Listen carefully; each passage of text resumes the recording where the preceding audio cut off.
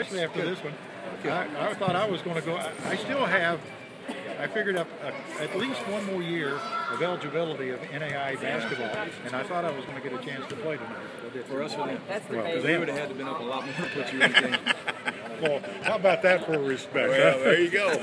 Sorry about our post-game comments tonight. Coach Mike White. That is that interview. Brought to you by First Choice Personnel. Congratulations on the win. Did you get done what you wanted to do tonight? I thought we handled it the right way. I was proud of our guys. 30 assists. We really shared the ball. We didn't take one bad shot from home. No one was hunting for their own shot. Guys were trying to get their teammates involved. Heck, we made the extra pass probably a few too many times. Weren't aggressive enough. Interior production was a big key for us to try to get going in that category, which we have all year. And I thought we took advantage of that. I thought all four of the post guys that we played got the ball inside. The guards did a pretty good job of getting it to them. So in those categories, I thought we improved a little bit. I thought our post action after it went into the post was pretty good, cutting hard, getting the offensive glass. And then defensively, we let 32, who's actually shooting, getting a really good rhythm. But other than that, I thought we forced turnovers, communicated well. Played with some maturity on that end.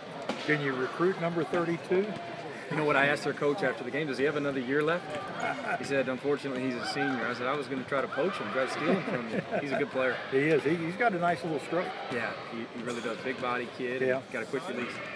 And, you know, Gilbert Talbot, Jack mentioned, he said, well, Gibby's going into the game. Let's see how quick he scores. Only took him about 15 seconds. He is so offensive-minded, it's unreal.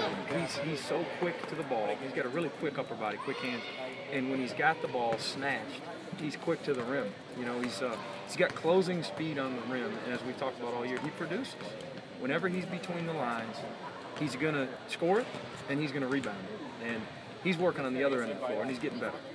You know, you mentioned about being unselfish, and we talked about that several times during the broadcast. When you play against a team that you know you're going to beat, your players know that, you have a tendency sometimes to go out and everybody wants to score and get big nights. That's right. So it's a credit to you guys and your staff to get that mentality into the players that they got to continue to share the ball and play together and not just go out and be the high scorer tonight because they think they can. I thought it was led by our starting point guard, Speed Smith. He gets another 10 assists and 0 turnovers. Doesn't try to make anything happen that wasn't there. Just wants to get guys shot. Brandon Gibson comes in off the bench as a senior. Could have let it fly anytime he wanted. He's passing down good ones to get his teammates great ones. Alex Hamilton comes off the bench, gets 10 assists.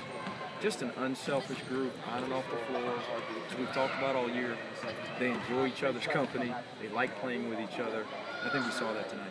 And another, you talk about enjoying, when J.D. Wilkerson, when J.D. hit that three-pointer, we looked over at the bench and they just exploded off that bench. They love J.D. and J.D. like them. He works. He brings it every day. A lot is demanded of him, and even more at times as we've talked about with him and DeMario or walk-ons, because we throw them into the big guy drills a bunch, and we ask them to front the post and wrestle with JL and Isaiah Massey. So those guys, they bring a lot to our program in a lot of ways. So I was happy that our guys were that happy to see them do it. You know, the only thing I was disappointed in tonight, I know JL